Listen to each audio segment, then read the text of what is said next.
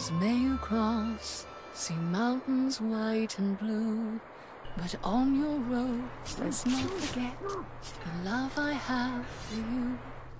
Hello there, Seraphim17 once again. This is my Shadow of Mordor video walkthrough. This is mission 12. This is a very interesting one. The initial mission was called Cry for Havoc, but I died, and then it became unfinished business. And I need to discuss this, so ignore that awful texture. Cry for Havoc has you going into this base, setting off an alarm, and then killing 35 Uruks. It is something that takes quite a long time if you don't have some of the more powerful moves, a la the Devil Trigger mode that gives you unlimited executions, or the ability to chain, the drain, and the arrow kills, which I mentioned, which I don't yet have. So this is me just going to be wrecking some orcs and having some fun. Once this happens, 2 captains turn up, 1 war chief. I had a 20-minute siege against these motherfuckers, where I killed, I think, both the captains, or one of the captains, and I completely weakened the war chief. And what ended up happening is a guy who was an unknown captain at the time was in the big crowd of enemies as I was trying to execute the war chief, but I ended up doing it on a different target because there's a problem with the game with that. And I've already discussed it, so I'm not going to go back over it. But essentially, I got really unfortunate with my execution. I should have been closer to him, apparently. The game said no. And as I came out of it, I got hit by a spear. And the spear was off screen.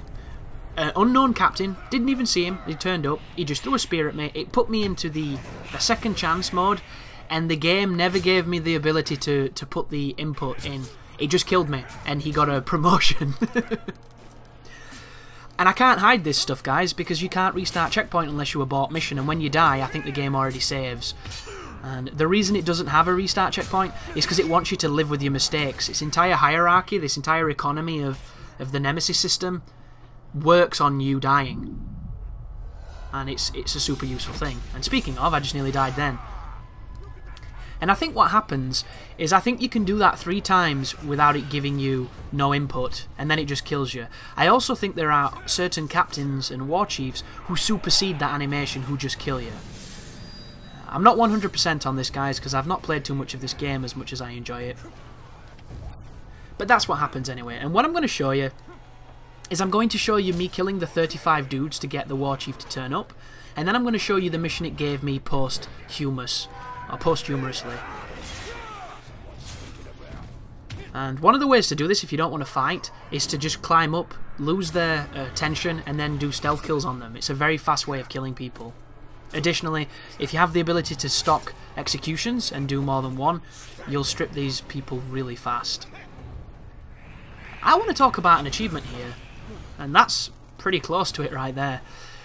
Berserkers on this game are the guys with the double axes. They've generally got the Braveheart war paint on that Mel Gibson has in said film. And there's an achievement for setting one on fire and then executing it. And there's an ability on this game to set people on fire with your bow. It's a special move that you can do when your combo's high enough. I did it dozens of times to that creature and it didn't register. So technically that description should change to say it sets them on fire, but it's not real fire because it doesn't count as fire when you need fire, which I think is bullshit, and it really frustrated me.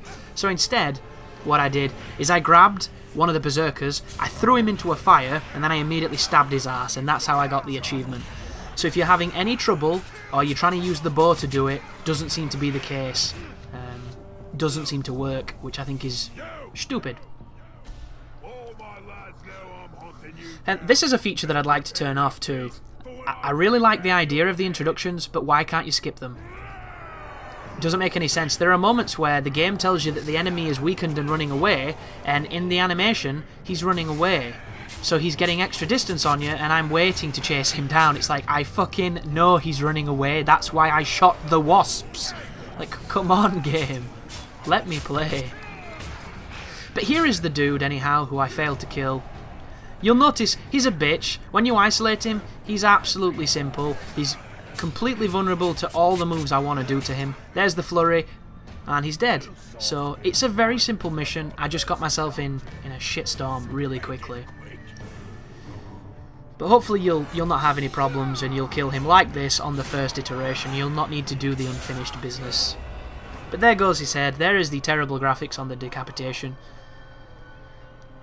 can't even begin to tell you how much better that stuff looks on the other consoles. It looks so fucking godly. But there is our epic room, and that is the end of the mission. So thank you very much for watching, and you take care now.